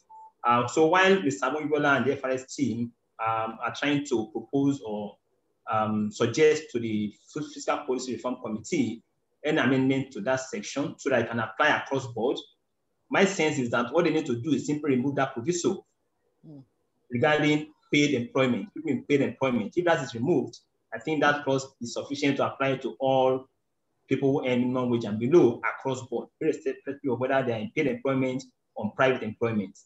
So back to the question around whether VAT is also applicable or exempt regarding transport services. I think the wording of the law is clear. It's not. It only applies to transportation vehicles imported into the country, and then the airline tickets sold by airlines operating in Nigeria. That is what is exempt from VAT. Transport services themselves are not exempt from VAT based on the position of the law. What the law has done is to say if you import motor vehicles that can carry more than 10 people and so on and so forth, they do not qualify for import duty. With respect to VAT, it's only airline tickets that are exempt. Other transport services are not exempt from VAT. I think that correction is important. Thank you. Okay, so thank you very much for that clarity, and I'm sure the person who asked this will be guided very well. So on to another question, Mr. Salami, still on VAT, and asking that a small enterprise that was previously registered for VAT, can they simply stop the obligation to file returns if they are not obligated under FA 2020 or rather FA 2019, given that their turnover is 25 million or below? So what do they do if they've been previously registered? Can they just go off from that point onwards? Thank you very much for that question. The provision of the law is clear on this, and it says that they are absolved from any filing obligation as well as registration obligation. So what I would suggest is that they can write to the FRS and indicate what their turnover level is and advise the FRS that they will stop filing the tax returns pending when they hit that minimum milestone of 25 million naira in sales. And I think it's clear. I'm not sure the FRS would have any issues with that. The only thing is that once they hit that threshold of 25 million, they can then begin or resume the filing of their tax returns. They may not necessarily deregister because I guess the hope of such business owners is to grow in the economy. So they might just suspend filing pending when they hit that milestone and then begin to file tax returns. Thank you. Okay, very well, very well. And seems to be there are questions that love motor vehicles and the rest, because this question is also on cars, but it's on duties. And it says that, that the reading of the law seems to suggest that the 5% reduction only applies to cars used for commercial transport. Is that correct? I think so, but maybe there are more clarity you can provide. No, not at all. There are categories in the law, and the one that applies to motor vehicles, cars is specific. It's also reduced from 30% to 5%, if I recall very well. So it's not, there's no confusion about it. It's clear, and yes, it's import levy on cars is slashed from 30% to 5%. Cars are those that you and I use. The one motor vehicles for transportation is the one where we have the caveat that it must be for vehicles imported, vehicles that can transport 10 and more of passengers. That one was reduced from 10%, from 35% to 10%. So there are different categories. It's not lumped together. Okay, very well. So our speaker can be, or our questionnaire can be, the person who asks the question can be happy that the cars that are used, even if it's not for commercial purposes, we similarly enjoy this exemption. What timeline, this question goes, what is the timeline for when the unclaimed dividend will be taken from quoted companies? So question is there clarity right now in terms of the framework for the implementation of transfers of the unclaimed dividend from companies to the fund that is being set up by the government? Yes, based on the position of FA20, there are clear guidelines, although I know that more details might come from the DMO who are supposed to manage this process. And the guideline is that 6 years after such dividends have been declared and are not claimed by their beneficiaries, the corporate entity who is a public quoted company on the NSE is required by law to then transmit such amount to the unclaimed dividends fund account managed by the DMO. So far, that's the guideline we have. And I think in terms of more details, that might come from DMO as they work that portion of the law. So I think it's clear. Thank you. Okay. This question goes on about the cost of tracking unclaimed dividend yearly increase the cost for the quoted companies. So that, please, how does the cost of tracking the unclaimed dividend yearly, how does it increase the cost for the quoted companies? I guess this is talking about the administrative cost involved in trying to identify the owners of the unclaimed dividend so that they can come forward and claim it before the funds are eventually transferred to the government. I'm not sure there's anything we can do about it at this forum. Absolutely. Yeah, Absolutely. so I think it's a question of each quoted company liaising with its registrars to then put up a structure to track that and monitor it on a regular basis. But definitely, they've got to dedicate a resource to track that, because I suppose some of them have shareholders in their thousands and hundreds of thousands, which means that they really need to do a lot of admin work to track. Thank you. Okay. I think the last but not the least one on dividends is an issue about the legal implications of government taking both dormant accounts and unclaimed dividend monies that do not belong to the government. I'm not sure we can also deal with legal implications here, but the law is the law. So I think if the government is doing it in line with what is codified in the Finance Act 2020, it's not going to be illegal. But if Mr. Salami, you'd like to add some perspective, I will be very welcome to receive it. I guess this is an issue that has dominated the space in the last couple of weeks after the law was passed. But I guess a question of, do we want to stay with status quo, where after 12 years, companies are at liberty to then recoup back that unclaimed dividend into the general profit pool and distribute amongst living shareholders, as it were? And I think, like I said, that is contrary to the position of the Constitution of Nigeria, which frowns at people taking other people's property illegally, because that's what it might turn out to be. So I think the new dispensation, where the government is saying, after 6 years, transfer such unclaimed dividends into a pool of funds, which is a debt owed by the government to those people. They are not taking those money and then just spending it without a cost. So it's a debt, and the beneficiaries of that of those dividends can come back and claim it having proved their ownership of it. So it's not as if the government is appropriating that amount and to itself without any obligation to refund it. It's a debt owed to the government, which will be managed by the GMO. And at any point in time, when those beneficiaries come up to prove their claim, they are entitled to the money plus any profit that might have accrued on such profit. Thank you. Absolutely. And I'd like the person who asked to remember what Mr. Salami had also said during the presentation in terms of that this, the law has been properly set up. And yes, it's debt that is owed by the federal government to the individuals, and that so you can always claim it later on. There was another point I was trying to remember, which you said during the course, but I'll come back to it as it comes back to me again. So I'd like to quickly move on to the question we have here on VAT, but I think it's nice to still ask it so that the caller can get a specific response. But I think comment from Mr. Bojibola has addressed it. And it goes that with the FA 2020, can my company accept an office and warehouse rent invoice for 2021 with VAT charge?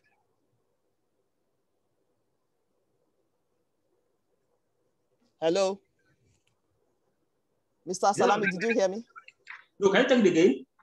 It says, can my company accept a rental invoice for 2021 that has a VAT charge? Can the company accept it? Yes, with a VAT charge. Of course not, because going forward from 2021 January 1st, such is deemed to be interest in land or building, which is exempt from VAT. So I would advise that such invoice be returned and properly prepared and sent to the corporate taxpayer without VAT. Okay, so thank you very much for that. Yeah, the comment I wanted to make was on the Constitution in terms of this unclaimed dividend. And I think the provision in the Constitution you had alluded to, which says that a property of an individual does not expunge. So what the government is trying to do is really with the 12 years limitation, it's like you denying people a right that belongs to them. But with this new provision, your right for perpetually will be yours, which can be claimed anytime you come forward. So thank you very much. And then moving to the next question on CIT, it's with relations to new companies that are caught between the commencement rule of the old tax law and the newly introduced rule by the Finance Act. How do they go about their tax computation and filing of returns? Thank you very much for that question. I must confess that it's not an easy one. So we are looking at the interjection between old law and a new law. My sense is that we will have to look at the specific situation of that taxpayer. Under the old law, the second and third taxpayer are the ones that basically have the taxpayer as the option to choose the one whichever provides gives the lower tax stability. So if the second and the third taxpayer incidentally then falls into the new regime, then it might also mean that you just begin to apply the new law, which is the later law, as lawyers would say. So that's my sense. But again, specifics will be important so that you can be well guided. Okay, so please, the person who asked it, if you would like further clarification or advice, you are very much welcome to approach us in KPMG, and we'll be happy to guide you through your returns. Now, still on commencement, but now it's in terms of the Finance Act 2020. And the question goes that when do we commence applying FA 2020? Is it on audited accounts with audited accounts for 2019, which is 2020 year of assessment, or audited accounts for 2020, which is 2021 year of assessment? If we reference this to FA 2020, which is the subject matter of discussion, based on the provision of that law, it should apply with respect to accounting year 2020 going forward. In other words, absolutely, our tax law is based on business year basis for corporate income tax, so it applies to accounting year 2020 going forward, while any VAT amendment will apply on a prospective basis from January going forward. So that is 2021 year of assessment that it becomes applicable. Okay, thank you very much. Okay, so I have another question, this on VAT, and it asks you to kindly confirm if the zero VAT on tractor leasing is applicable to oil and gas industry, service industry, or oil and gas service industry to be specific. Pardon, can you take the question again? We should confirm if the zero VAT on tractor leasing is applicable to the oil and gas servicing industry.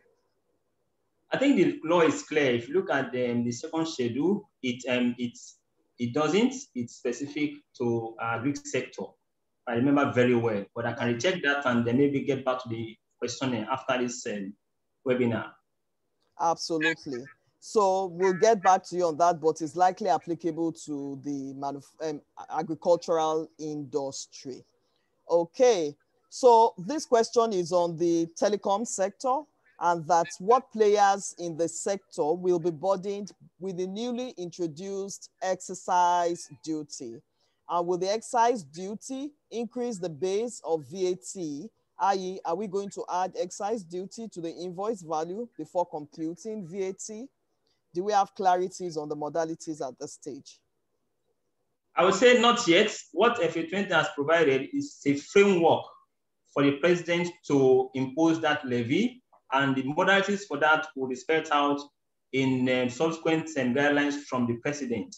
So as of now, what the FA has done is just to alert the public that going forward, telecom services will be accessible at a rate and modality to be spelled out by the president anytime from now. So we don't know the details yet for now.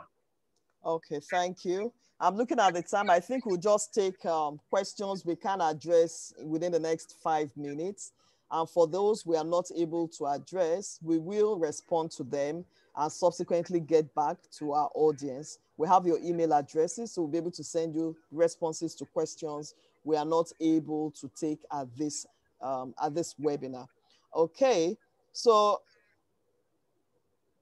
minimum tax again, and the person asking the question is trying to clarify that with the new provisions of the minimum tax, does it apply now, even before you give yourself the 4-year exemption from minimum tax, which the law already provides for? So from your year one, if you make losses, do you start paying minimum tax, or you are exempted first from the first 4 years of your operations? Does that exemption still apply, or minimum tax starts applying from year one?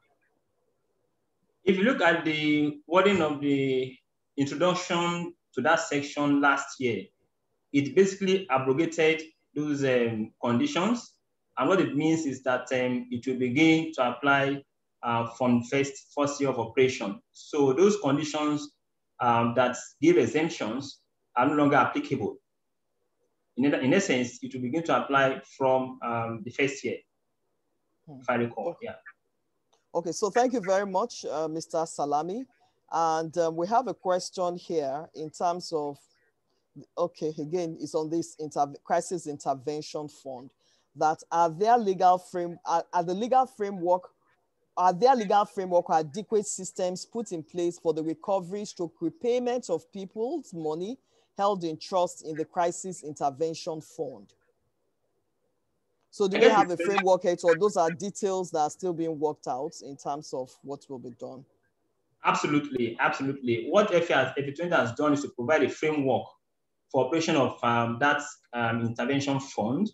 More details will be issued by DMO, who are saddled with responsibility to manage the fund with respect to how we are going to do that, the process for making the claim and all of that. So for now, details are yet to be known. Thank you. Okay. I seem to have a number of questions that are similar to what have been addressed. So I'm trying to run through them to see those that are unique so that we can spend the remaining few minutes on them.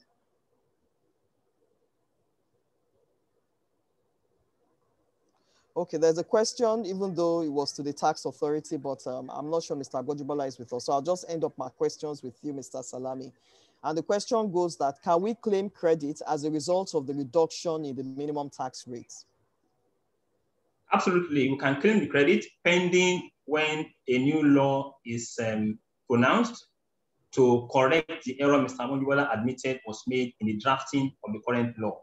So before, pending when the law is pronounced, we can absolutely claim a credit, because the law as it is today is that reference was made to tax year rather than accounting year. I mean, that's my sense. But immediately the new law is pronounced, then the ability to claim that credit may be lost if that law is backdated. Thank you. Okay, so I think we've heard it all because no, I've not Sorry, ended, but I'm Nike. just saying hello. Oh, yeah, with us. I actually raised my hand.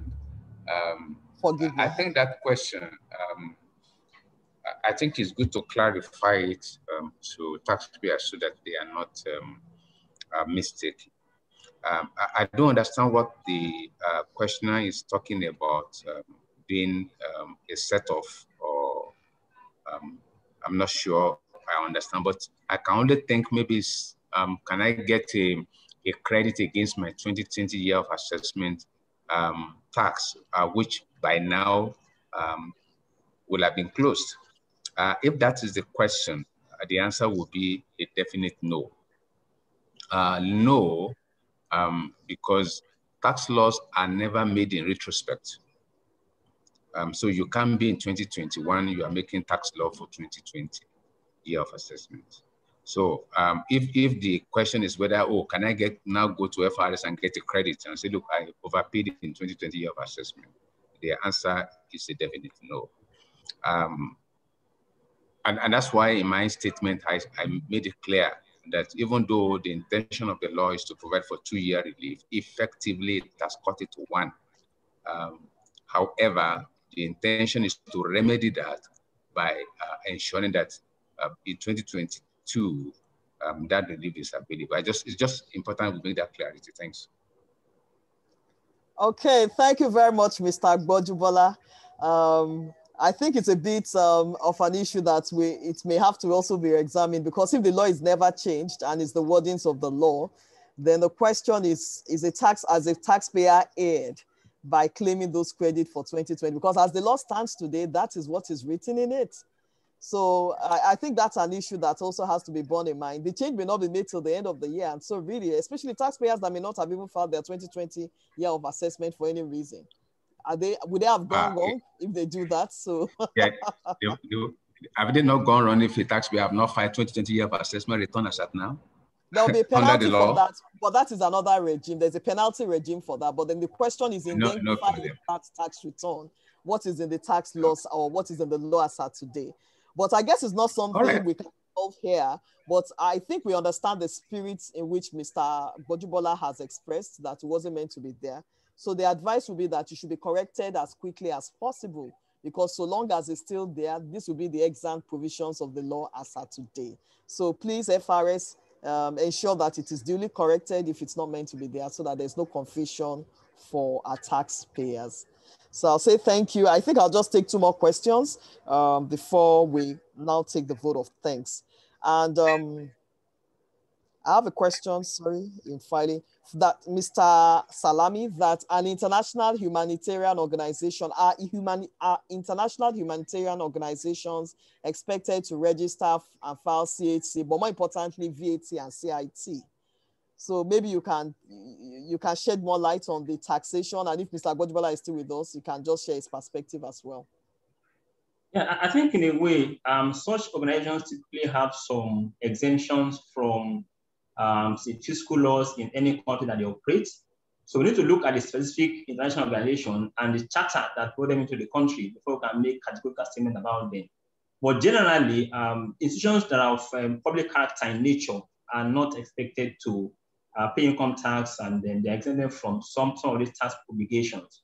But specifically, we need to look at the details of such national organizations, the charter set them up in Nigeria, and whether there are any specific incentives offered by the government of the country to them before we can make a categorical statement as to their tax status. Absolutely. So thank you very much. Mr. Agbojubola, or do you want to make any comments in terms of FRS's views on humanitarian organizations? Well, if we are talking about registration for tax, no organization is exempt from registering for tax and obtaining TIN, and it actually is obligatory, including governments must register for tax and get TIN. When it comes to payment of taxes, then we also now need to be clear.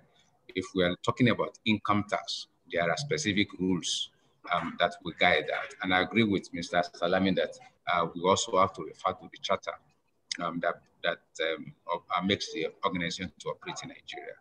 But when it comes to transaction taxes or taxes wherein the entity will have obligation as an agent of government, I'm not sure any organization is exempt. Okay.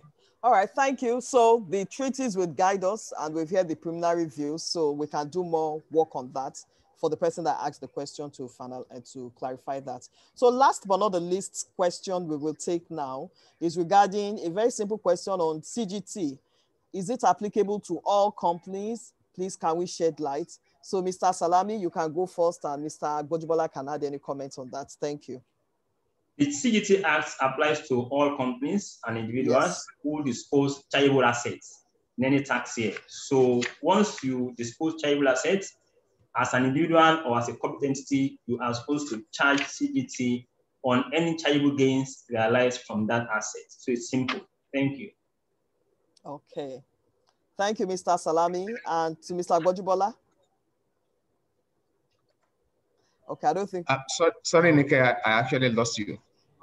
Yeah, it was a simple question on CGT, and the caller was asking if it was applicable to all companies. And Mr. Salami just clarified now that it's applicable to all companies and individuals. So I thought maybe to ask FRS for a concurrence on that. Okay. All right. So thank you very much. And we spent over 30 minutes and our time is fast spent. So we've come to the end of the Q&A session. There are still a number of questions that have not been addressed. And like I said, we'll go through them. If they are not repetition of questions already addressed, we will send the responses to the participants. So at this point, I would like to call on Mr. Dele Alami to help give us the vote of thanks. Thank you very much. Over to you, Mr. Alimi.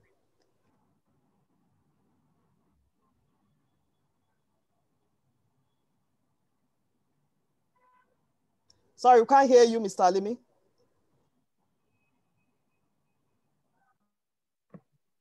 My apologies, I was actually muted.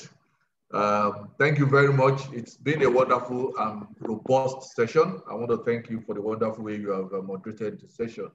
And I have a simple task here, and I want to, on behalf of the Institute and KPMG, thank our lead speaker, Mr. Yosalami.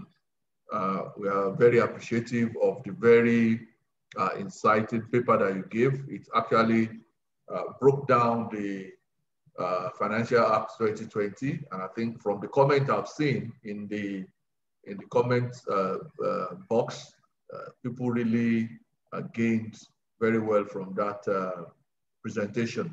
I also want to thank our panelists. First, I want to thank Mr. Sonia Gbojibola, the Director of Tax Policy of FRS Nigeria. I want to say a very big thank you for answering our call and for being very open and upfront with information at this event. And of course, to Mr. Ogaga Ologe, the CFO of Cadbury Nigeria PLC, I want to, on behalf of the organization, say a very big thank you to you too for being part of this event.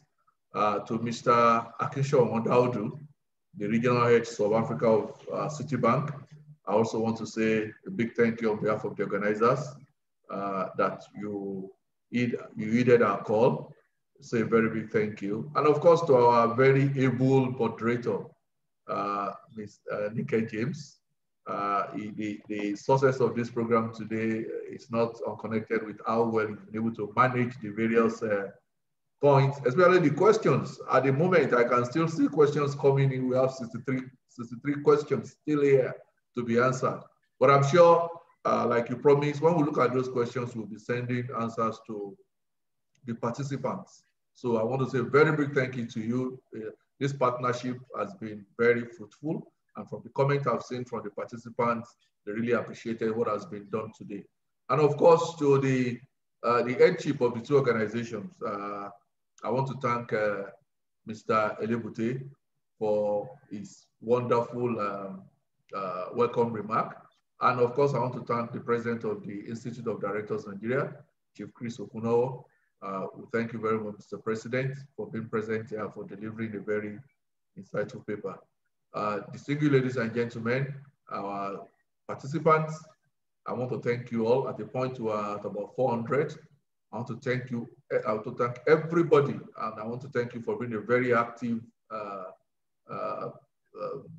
participant, being very active participants, because the questions were quite insightful, and it also taxed our panelists. So I want to thank everyone. And for the staff of the two organizations who, in the last 3-4 weeks, have been exchanging mails, been discussing. I want to say very big thank you to you. I can't mention all the names, but let me let you know. I want to let you know that you are all well appreciated. You ensure that this worked out very well for everybody. And I want to tell you that, well, this is not our first time of collaborating. And of course, we'll never stop collaborating. That is KPMG and IOD Nigeria, to ensure that we continue to deliver on our mandate of keeping our members, even non-members, informed and helping you to deliver on your role as directors of organizations. So on behalf of everybody, I want to say thank you, and I want to wish you a very wonderful day. Please continue to keep safe. COVID-19 is still very much around. Continue to keep safe, continue to go by all the protocols. May the good Lord be with us. Thank you very much. Over to you, Nike. Okay, so thank you very much, Mr. Alimi, for that very warm vote of thanks, and we appreciate everybody. So till the next time IOD is organizing an event, or KPMG, or a collaboration between the two organizations, we wish you all well, and we close the event at this point. So do have a good day and stay safe. Bye. Bye, Nike. Thank you very much, everybody. Thank you, Mr. everybody. President, Bye. thank you very much. Bye, sir. Thank you. Mr. Bojibola. Mr. Bojibola, is he there? Has he moved on? I think he may have dropped off. I can't see him. Oh, okay, all right. Okay. Please, DG, try and make contact with him. Make contact with him, okay? Thank you very much. Ayo, very kind of you as always. Catch you later. Thank you, sir. Thank you, sir. God bless you. Thank you so much. Thank you very much. Okay. All right, bye. Bye. Bye. Bye.